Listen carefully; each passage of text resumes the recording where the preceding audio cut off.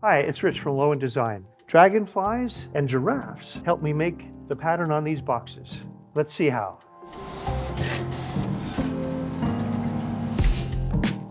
These boxes are made based on a pattern called a Voronoi Tessellation, characterized by a guy named Georgy Voronoy. It's a pattern found in nature. It's a mathematical pattern that's used for quite a few things in statistical analysis and finding the best place to put a new Starbucks. It's just really, really interesting to me how it evolves as it gets more and more complex. So I built a whole series of boxes to sort of show the complexity going from 1, 2, 3, 4 cubby openings in the boxes.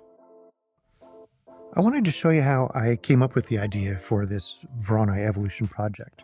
This is RhinoCAD and this is Grasshopper, which is a way of programming RhinoCAD. I have a slider here. When I move it, it changes the number of random points on the screen, and then it generates a Voronoi pattern using those points. And you can see how the pattern evolves just by moving this slider back and forth. I did this and I was watching how the pattern evolved, and I found it really, really intriguing how you start with one line, then as you add another, you can see the original parts of the line there, and you're adding on the new things. And the box just grows in complexity as you do that. And I thought that was really, really interesting. And I really liked the way that the pattern that you see here is used in nature, in the wings of a dragonfly and on the spots on the fur of a giraffe.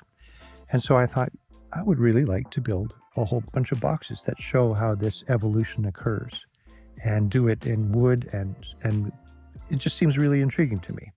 And so we built a whole bunch of boxes.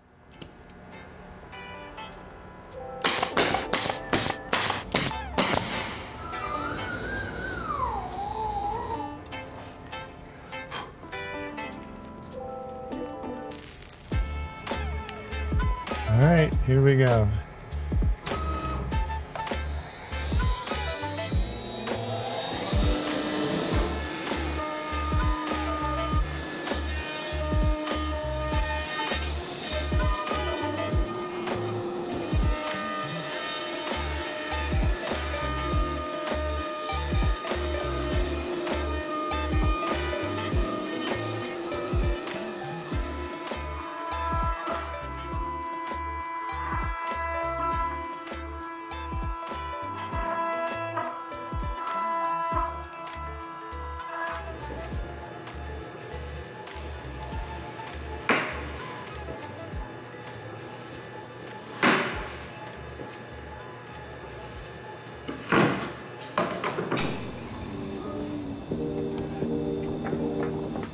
All right, I'm going to get a piece in here. So I'll just do a rough measurement. I'm going to say, so I leave a little bit extra, like 9.5. So I'll go and we'll cut a piece 9.5, and then we'll worry about the angles at the ends.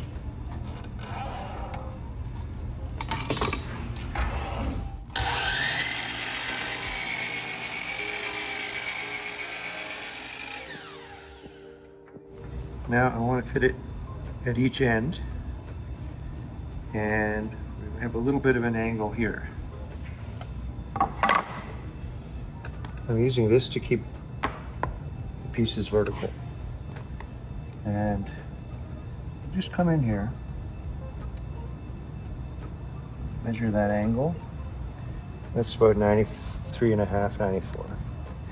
So I'm coming in at 94. Which is almost flat on. So I can see it's tilted this way, and I see my angle there. So I'm just going to cut right at the edge of this piece of wood. So it's almost an invisible angle.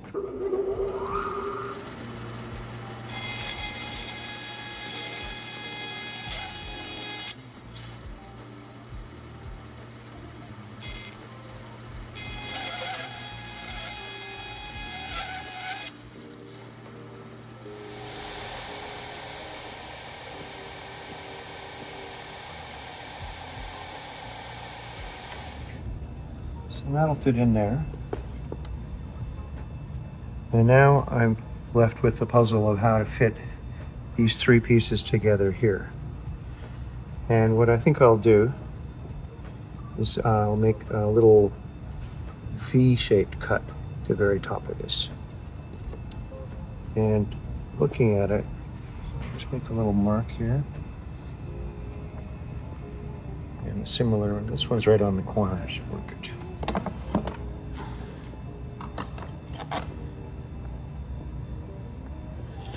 Sort of like that, sort of like that. We'll measure the angles now.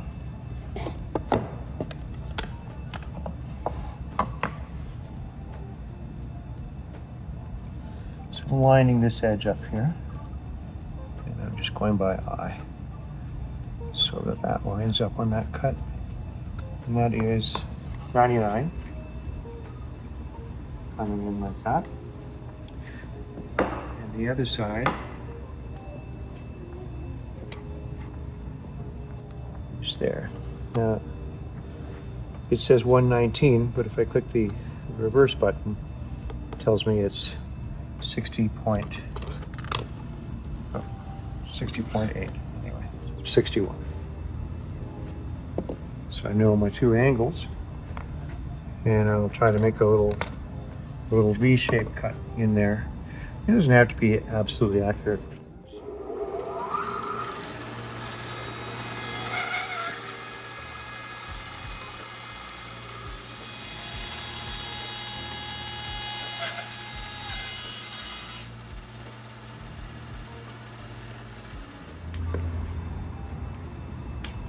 Yep, so we want to trim it just a little bit off, especially on this side here we just cut. So we'll just take a little bit off of there.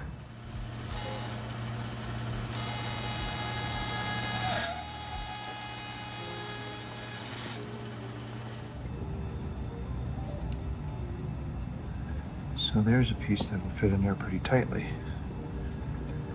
And it's matching up over here on this end. As you can see, there's a nice tight joint here and here and here. You know. All these things will sort of squeeze together. The magic is that it's all hidden by the face frame, so pretty good. Ready to go. They will. But it's the thing I check when I'm assembling it as well, just so that I can get this to all fit in there.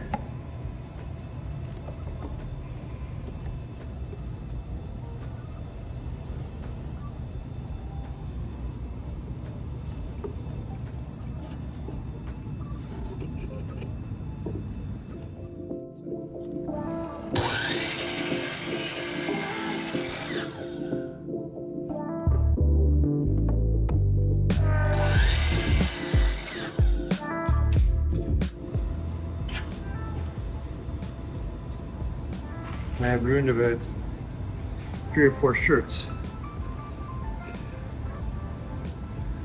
while gluing things up just in this one project.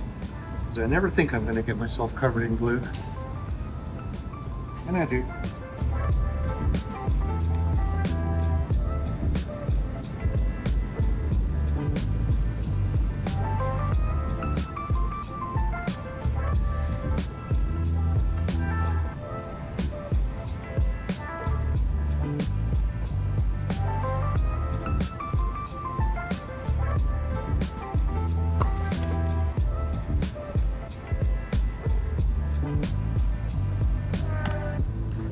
This is a Milwaukee 2540 pin nailer and battery powered, 12 volt. I love it. I use it all the time. Never jams. It's a great tool.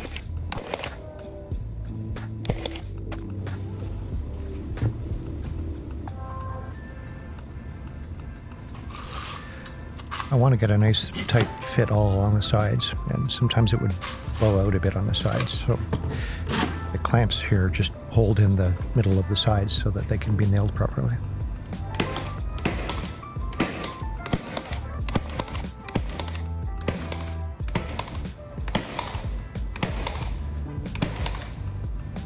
One coming out there. I didn't get too many of these blowouts, but when I did, they were pretty easy to pull out with pliers. Or I used an old chisel and would just sort of chop them off with a chisel. It's like a sliver you just can't get. Yeah, well, we'll get it with, I'll go in with a cutting disc and just cut the end of it off.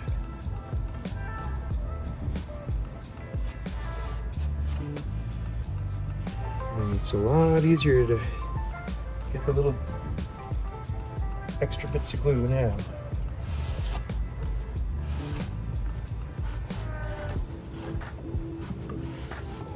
And I mark the top of each piece of wood that will be in there, so I know I'm getting it centered. And that is what helps in the future when I'll be lining up. There's like a groove here that I want that to line up. So when I'm putting in the pieces, I have to make sure that things aren't off kilter in any way.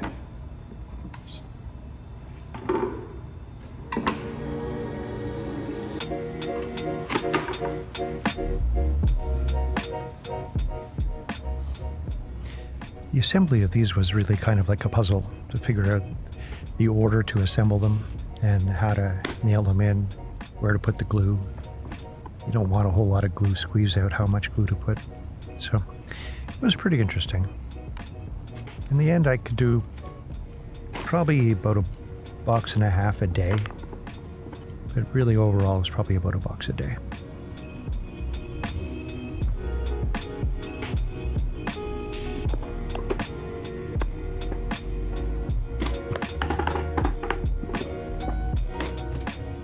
This is where fitting the face frames is getting tricky. More and more pieces you have glued in. In the end, we went over the grooves with a 1/2-inch wide belt sander, and that gave us enough space to get things, to squeeze things together.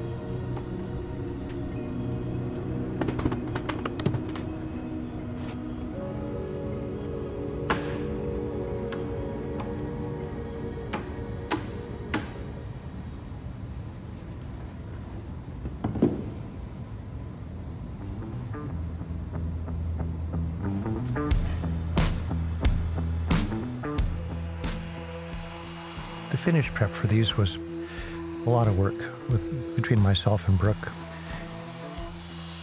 We wanted to get a finish that looked almost plastic, glossy. So a lot of sanding, a lot of prep. This is just rounding over with a 1/8-inch radius, just to make the face frame look nice.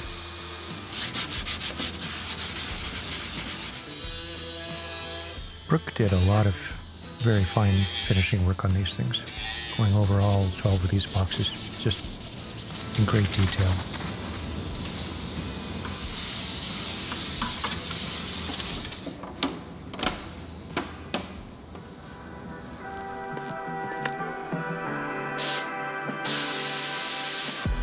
The whole studio was actually yellow when we were painting these things. And it was so nice to see the layers and layers of color, the nice finishing work we did all come together into a nice, shiny, plastic, pure finish.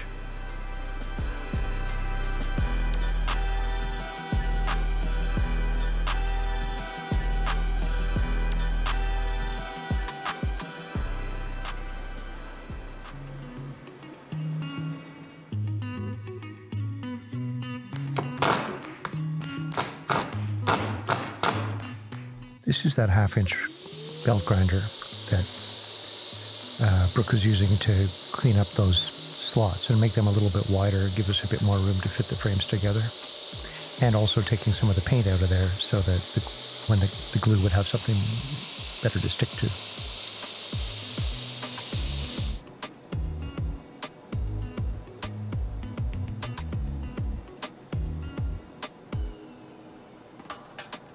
It was really tricky putting these things all together. We had to make sure they were all clamped down, and then we had to find ways to clamp them in the center. Sometimes we would put a caul across and just pull the whole thing down that way.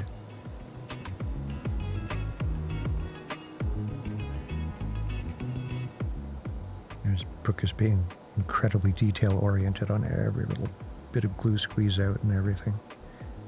The finish ended up being fantastic on these things.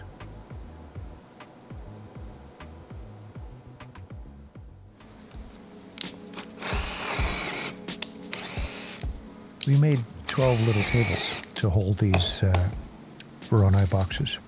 It's 2 pieces of 3/4 inch plywood, and I just cut them on a CNC, and we had some locating pins to assemble them. And then we bought some cast iron table bases to put each one of them on. It came out really nice.